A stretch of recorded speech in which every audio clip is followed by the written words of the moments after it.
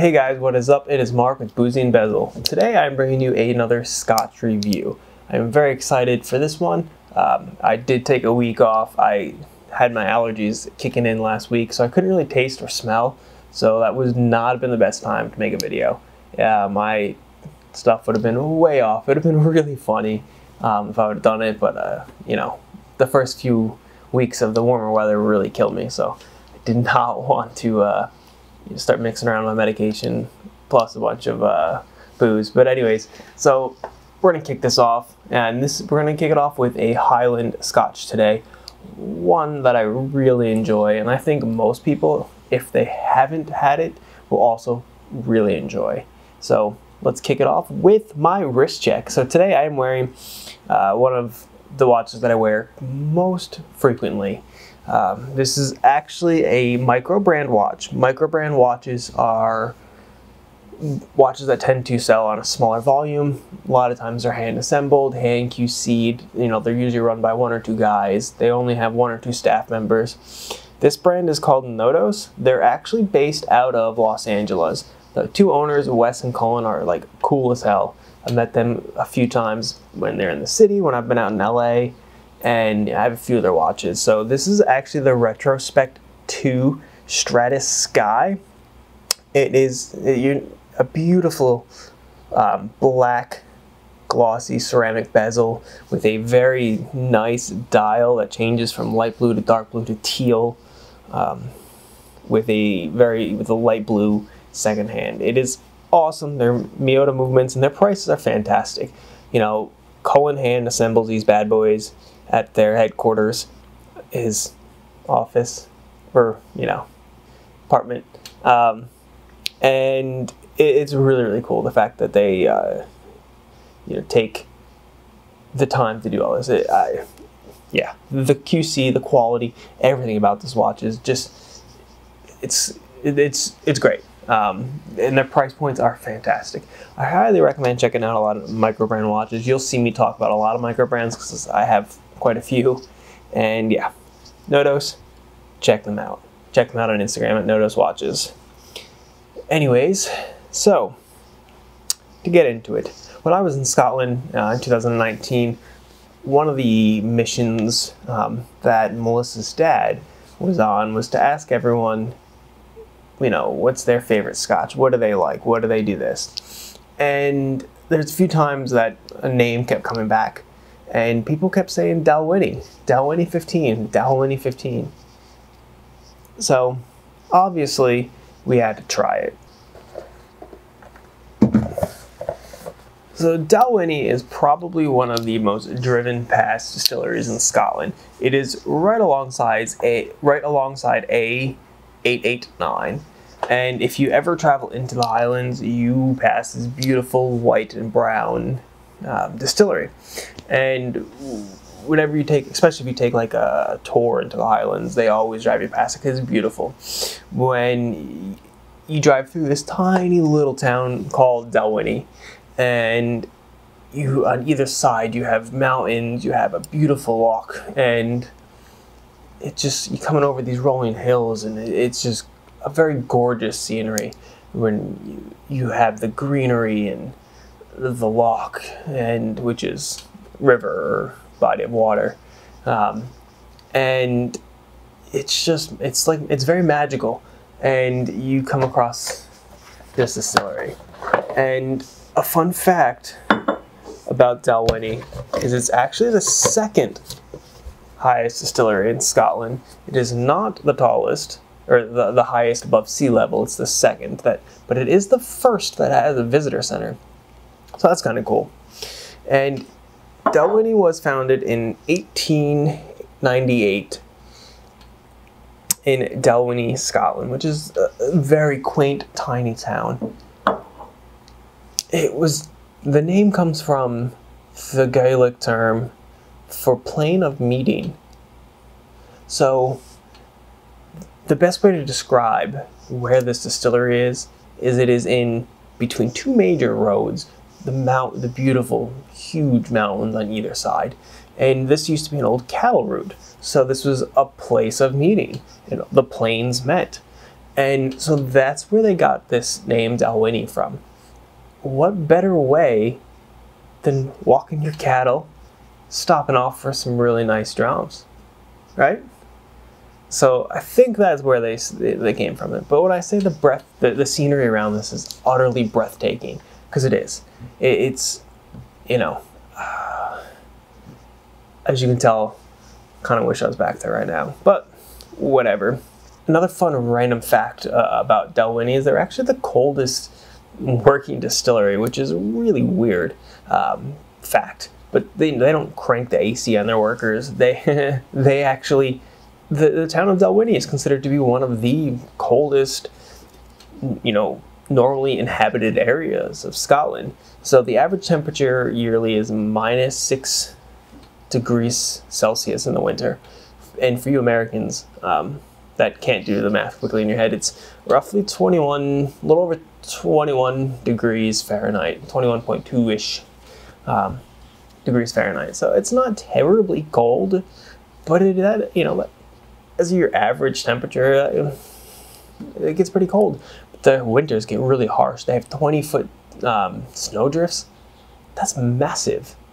So I think all that goes into the character of making this glorious bottle. So Dalwhinnie is owned by Diageo. So the big guys, and because it's the big guys, there's very minimal information on the label and the box. So the assumption is it is chill filtered and there is color added. I don't care for this particular bottle. Some of them, yeah, no, definitely do not. Currently, Dalwhinnie has a few different lines, or in their everyday core. They have the 15, the Distiller's Edition, they have the Winter Gold, the Winter Frost, which is the Game of Thrones edition, and they also have the 25, 29, and 36-year-old as their regular offerings right now. So I only have access to the Dalwhinnie 15, the Distiller's Edition. The Winter Gold does pop up here every so often, and then the Winter Frost. The Winter Frost I can find pretty regularly. So the Dalwhinnie 15 goes for around 65 to 75 bucks. And, you know, let's see if it's worth it. It is a 15-year-old, so for that price, it is pretty cheap. Let's crack this bad boy.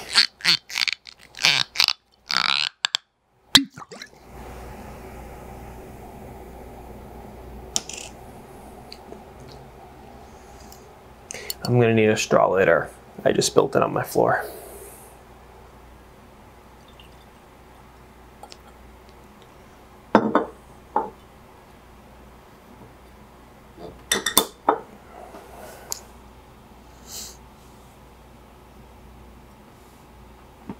The first thing immediately that you notice is it does have a very light, very delicate hint of smoke. It is peated very slightly. That's one of the reasons why they picked the location for the distillery, because they had the peat bogs right around the lock.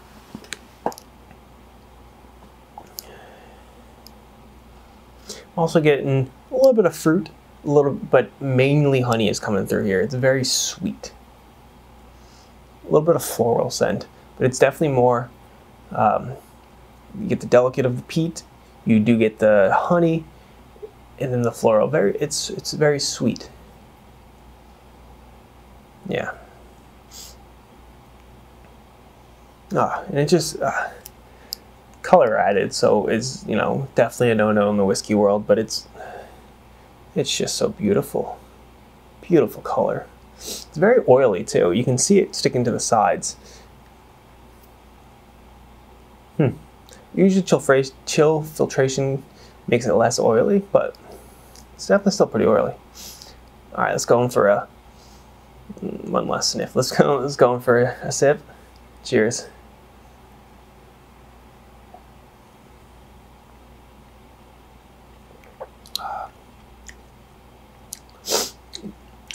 Malty, creamy, honey, very delicate again with the peat. sweet. Yeah, this is a very honey sweet Scotch with a very delicate peat. When I say delicate, it's very delicate. You're getting the malt, honey, a little creamy, and then the peat. It's just so drinkable. I could drink this all day, and that's a problem. Well, I guess it would be a problem if I drank it all day. I don't think my work would like that. Yeah, whatever. The finish on this, though, it's very long. That's due to the oiliness of this. It is malty. It's almost slightly, I don't know if you'd say it's nutty, but it does have some almonds. One more sip. I just need another sip.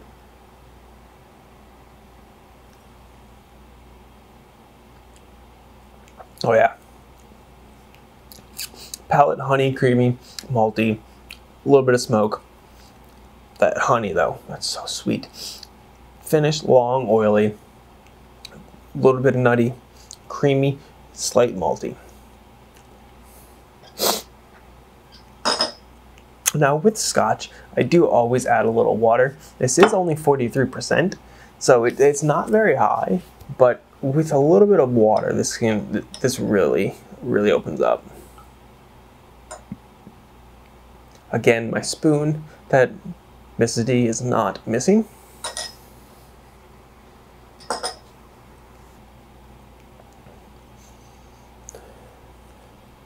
Floral notes definitely slightly dissipate. It's definitely more creamier and honey. The peat definitely, the smoke definitely like dissipates a little bit. Oh yeah, creamy, definitely creamy. Cheers.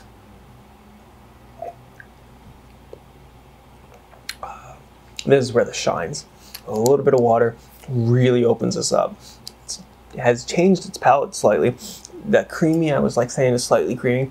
This is now very creamy, malty, honey rich. It's just a little bit of water. I can't say that enough. Really makes this a creamy sensation. And being so oily, it feels creamy in the mouth.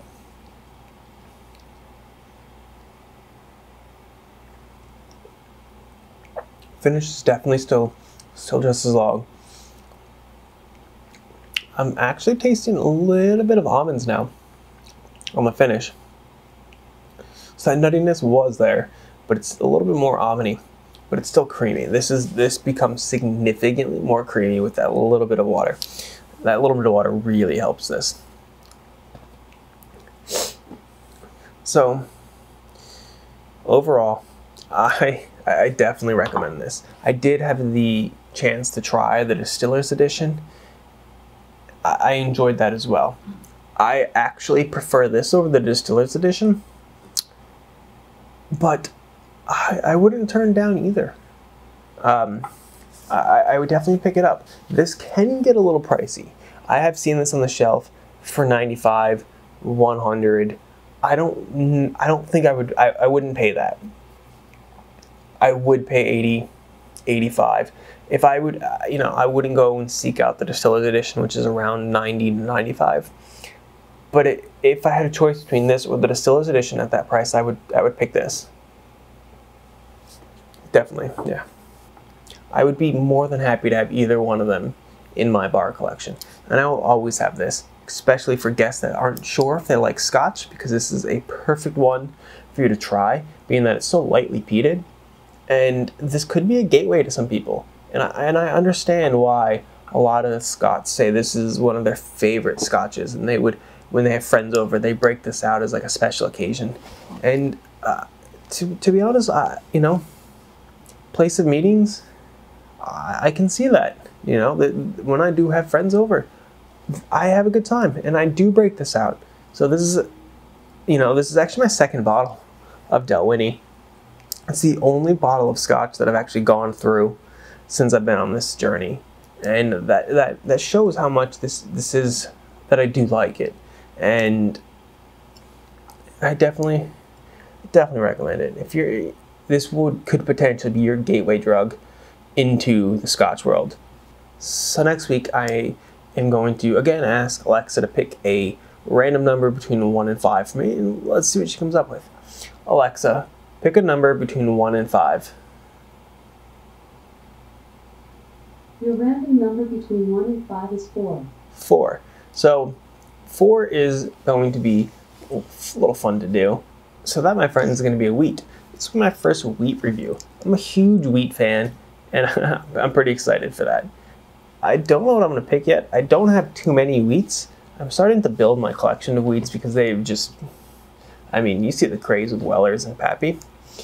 So let me figure it out. I'm not sure if I'm going to do the wheats as only wheated bourbons or if I'm going to do the wheats as just straight wheats. And please like, subscribe, notifications on, leave me a comment. If you know, anything to help me out. If you like this video, if not, give it a thumbs down, whatever. This is for fun. But let me know your guys' thoughts. Comment down below if you would like to try this. And what is your favorite Highland Scotch? Let me know. I can go pick it up if you want me to review it. And follow me on Instagram so you can check out some of the updates as I kind of go through the buying, whether I'm going out on a hunt, digging through my bar cart, meeting up with friends. Not really, it's COVID. And all that fun stuff. You guys have a great night. Cheers.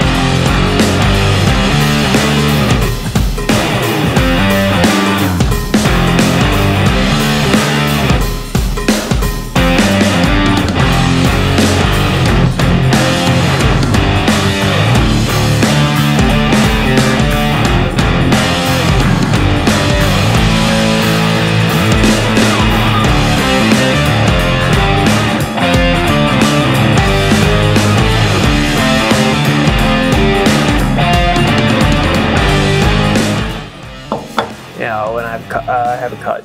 This is burning my cut.